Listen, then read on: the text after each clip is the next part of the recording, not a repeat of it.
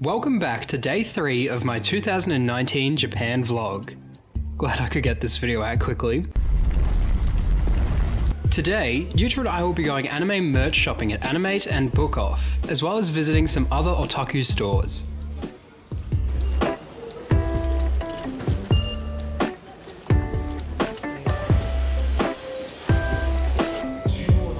We got on a train and headed to the next shopping centre to go to Animate.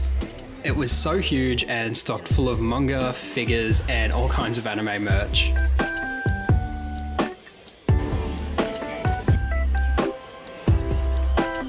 Lured in by the temptation of Kirishima, Yuta had a go at the crane machine.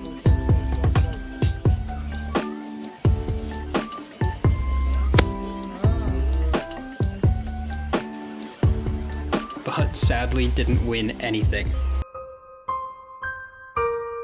I only bought a couple of things at Animate after the big blow to my wallet at the Pokemon Center in the last episode, which I definitely do not regret. But overall, Animate was a really fun experience, and if you ever get the chance to go there, I would definitely recommend it if you're a fan of anime and manga. There's just so much to look at and so much to buy.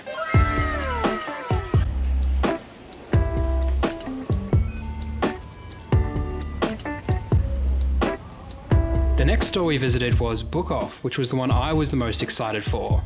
Book Off have a million different things at some really great prices because all of their stock is secondhand or used. I was the most excited for their cheap anime figures and the thousands of old and rare trading cards that they have.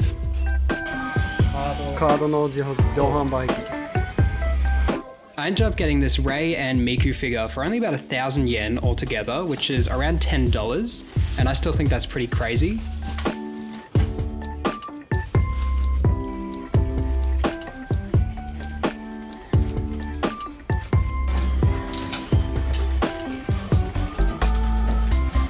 We wandered around a little bit more when we stumbled on this massive One Piece merch shop.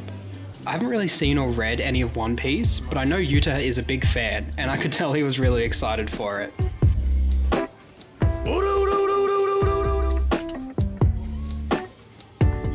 Our final store for the day was this Haikyuu pop-up shop, which was really awesome because Haikyuu is one of my favourite anime.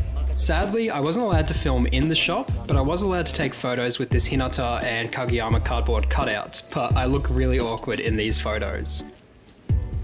After the really fun day of going otaku shopping with Yuta, we eventually had to head home. But what is a day of shopping in Japan without a trip to the konbini on the way home?